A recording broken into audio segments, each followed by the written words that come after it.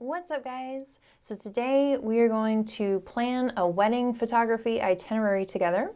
And this is one of my more important wedding photography videos because in this video we are going to go through an actual mock timeline. We're going to make one together and I'm just going to give you all of my tips and tricks, and you also get a free download of the actual welcome email that I send to my clients. So the first thing you need to know, it's so important that you communicate with your clients very early on in the booking process. You need to explain to them how much time that you will need to get the photos that you show on your website. I speak at length about the time needed for each phase of the wedding day during the initial consult. That's how important it is.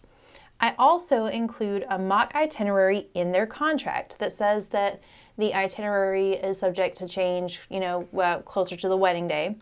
I also send my clients a welcome letter, and it includes that I will need X amount of time for the different phases of the day and things that they may not think about, like what time the flowers should be there, they need to be there by the time of the pre-formals, or that the venue needs to be decorated by the allotted time that we discuss, or we might need drive time, and that includes time to pack and unpack for each location. So make sure and get your free download of the welcome letter that I actually send to my clients in the description box. I also include a blank formals shot list for them to fill out their groupings, and I'm explicit that I need 3 minutes per photograph. This will ensure that they are well aware of what I need to emulate the photography on my website. When I say 3 minutes per photograph, what I mean is 3 minutes per grouping. So if we are assembling a large group of the wedding party, we want to make sure that their necklaces are straight, their hair's not out of place, there's not lint on someone's jacket. So we want to look critically at each grouping, and we have to assemble them. Usually takes about 3 minutes per shot. So I start with the ceremony and I work my way backwards with the itinerary. And so let's go through a mock itinerary that's beginning with the ceremony at 4 p.m. So generally with Western weddings, of course you have to adjust it for whatever type of wedding it is, but generally Western weddings are about 11 to 15 minutes long, sometimes 20 to 30, depending on what they are having in their ceremony. If they have extra things like they're building a cross or pouring sand or something like that. So I include about 30 minutes of time for the ceremony itself, which would be 4 to 4:30. So working backwards, I know that I have to have at least 15 minutes to prep with my team. So I'll have a pre-ceremony meeting with my team at the ceremony, and the settings need to be in. We need to be ready to go 15 minutes before the ceremony, so that way we can ensure that I know where I'm going to be standing, my second knows where they're going to be standing, if we have an assistant, what they're going to be doing, videographer, etc. Now, depending on the location, some of these things may change or move. For instance, if we had to travel somewhere, we might have to put travel time in between the settings prep, or something like that. But for this itinerary, we are assuming that the ceremony and reception and they're getting dressed all in the same spot. So we move back to the groom pre-formals. I call them pre-formals, meaning they're before the ceremony, so like pre-ceremony formals. Generally you get the groom and his parents and the groom and the groomsmen, and that usually can take anywhere from 15 to 30 minutes depending on how large the wedding party is. So you're going to want to decide that with your actual couple and what their needs are for their wedding. So I put 30 minutes in here. You also always want to add a little bit of extra wiggle room time for each little thing that can go wrong. For instance, we had a groom forget the ring once, so we had to change things around on the itinerary. We've customarily had grooms running late and brides running late, so adding extra time in is always good. So I'm going to put the groom getting his photographs alone from 2:30 to 2:45. So I got 15 minutes of him by himself, and he's, we're just getting the shots of him at the window or outside, in front of the venue, things like that. So just formals of him. I put the groom alone and the groom pre-formals together because they run together. So when I would send out the itinerary closer to the actual ceremony, when we've actually, probably like 2 weeks before the actual wedding and the couple and I have nailed it down completely.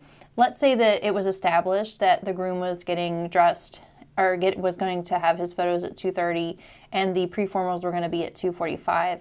Then we would send out a letter or an email. I would send it to the couple and then they could send it to the wedding party. The groomsmen and the family and everyone would know that they needed to be ready to be dressed to go and at a certain spot at 2:30. So even though we're doing just the groom alone at that time, we want to make sure that there's a little wiggle room if somebody's running late, that there's, 15 minutes, whatever, so that we can make sure everybody's ready at the 2:45 mark. Now, we have the groom dressing from 2 to 2:30. Generally what I do is I ask my grooms to be dressed up to their shirt. So pants, shirt, shoes. I will photograph him putting on like a tie, cufflinks, things like that. And if he wants other people in the pictures, like if he wants his groomsmen helping him put his cufflinks on and doing all that, I will ask for them to be dressed by that time as well. So moving back, we are at the bride pre-formals, so the bride and family photos and bridesmaids 1:30 to 2. Generally, I schedule more time for the bride than I do the groom. Maybe not for the pre-formals, but definitely for her dressing. So we've gone down to the bride alone, 1:15 to 1:30. Of course, we're going to make sure that everybody's dressed by this point, all of everybody that's going to be photographed on her side. For the bride dressing from 12:30 to 1:15. So it's going to be dependent on the type of dress that she has. If she has one that ties up the back, I've seen that take 15 to 20 minutes or even longer. Now, I generally, and I put this in my letter, I want my brides to be dressed to their hair and makeup done by the time that I get there, so that we can do the important stuff. So we'll have her putting her earrings on, getting her dress on, all those types of things. I like to see them putting their earrings on and their jewelry after they've gotten their dress on, because it makes for a very beautiful photo. I don't know any women that want pictures of themselves without their makeup on yet. And then also, if people are helping her get dressed, then they want to be dressed by that time too. So generally when we send the mock itinerary, or when we send the finalized itinerary out, I'll put on there in parentheses, that time that she's getting dressed, that mom and the bridesmaids need to be dressed by the time we're getting her dressed. So she'll be the last one to get dressed. We also want to ensure that the bouquet is there, any sort of corsages are there for the mothers, boutonnieres, of course, for the groomsmen and the groom. All of that needs to be delivered and ready to go and in a certain spot. So we go back to the wedding venue details. So I actually plan in the time for this because people think that it just magically happens beautifully. So I plan in about 30 minutes for venue details, unless it's something extensive going on. I don't need a whole lot of time. And then going back from that, the first thing that I want to do when I get there are the bride and groom details. I put an hour in for this because it can take a full 30 minutes to do a flat lay. So of course I tell my clients they need to have a box ready to go by 11 or whatever time I'm going to get there, and that if they're not there yet, someone else needs to be there. The box needs to have anything important, invitations, cufflinks, shoes, photographs that they may have put onto like a jewelry thing for the flowers, the bouquet, any sort of special item, perfume that needs to be photographed needs to be in the box, and the box needs to be with the attire, so the dress, veil, all that stuff needs to be ready to go in the same spot for me when I get there, so I can just start at that point. So now we're going to move on to after the ceremony. Now this is where it can get a little tricky. A lot of times clients want to go, like, they want to take just a couple photos. They always say that, oh, we just want a couple photos after the ceremony. Oh, you want 2 hours? You want, they don't like giving you a lot of time after the ceremony before they start the reception, and they don't understand that if they want the photographs that they see on the website, they have to give you the time, which is why it's so important to make sure you communicate with them.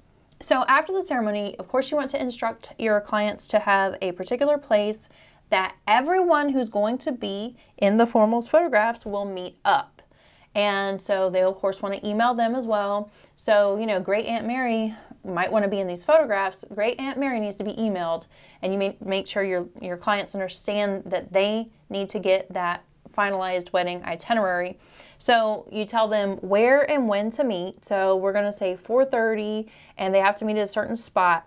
You're going to start your formals at that point. Well, you'll probably go get them because you're probably looking at a location to actually shoot the formals because you don't know what the light's going to be like or the weather or anything. So they'll stay in that little holding location, and then you go and grab them, and you have an assistant there. I usually tell them that I need someone that knows the family and that knows the people to go through the shot list with me, not my assistant, nothing like that. And the reason is because we don't know these people. We also don't need to assemble the people as in getting them together. And I instruct my clients that, we're not responsible for getting photographs of anyone who is not present when they are supposed to be done. So we go into the formals. I put on here that we would have 30 to 45 minutes of like the big grouping wedding formals. We're probably looking at about 15 to 20 groupings. And I also instruct my clients that for the formals, that it's so much better to have larger group shots rather than smaller group shots. So let's say that the couple wanted photographs with their entire family, and then both of their families, or the bride's family and the groom's family. I think that's perfect. But when they start doing smaller groupings, like, okay, we're gonna have the bride and the groom with Great Aunt Mary's family. Then we're gonna have the bride with Great Aunt Mary's family. Then we're gonna have the groom with Uncle Bob and sister, whoever. Of course, they can do whatever they want. I just instruct my clients that this is the best way to do bigger groupings, and then go on to the couple photographs, because that's really what's extremely important. Now, if they give me tons of time and they want to have all those smaller groupings, then that's perfect, and we will definitely cover that for them. But if it's not a lot of time, then I instruct them, we need to make the groupings bigger and have less photographs. Depending on the venue, I'm gonna need at least 30 minutes for the couples photographs, possibly more if it's a larger place, or if it's difficult, or if they want to have them off-site and we have to drive somewhere. So all of that needs to be factored in. So then after the couples formals, it will be time for the grand entrance. So you have to run back, get set up for that. Then will come whatever way that they have things going. I also put in my contract that me and 2 other people, if it's a wedding 5 hours or more that we're gonna be there, that we have to have a hot meal that is comparable to what the wedding couple is getting. So I put that in my contract so we don't get some sandwich lunch or something like that. We get what they're being served, and that we have to have an allotted at least 30 minutes to eat, and that we prefer to eat when the couple is eating. So we need to be served right after the couple is served, or we need to be first in line after the family if it's a buffet, to get our plates. And I instruct the couples in all of that information beforehand, of course. So then I will provide a mock exit if they want to do one of those, if they don't want to contract me longer than the first hour of the reception, which this is a whole other video on how I price my weddings. But I then, of course, will do a mock exit. I schedule that at least 20 minutes before it's time for me to go, so that I have some time to get it and then pack up. And then that's it. So anyway, guys, I hope this video was helpful for you. I hope you got some tips. I am doing wedding and engagement online courses. I'm making them this year. If you want to be in the know about when those are going to come out, of course, you can get your free download and get on my email list, or you can just join my email list. Don't forget to subscribe, and I will see you guys next time.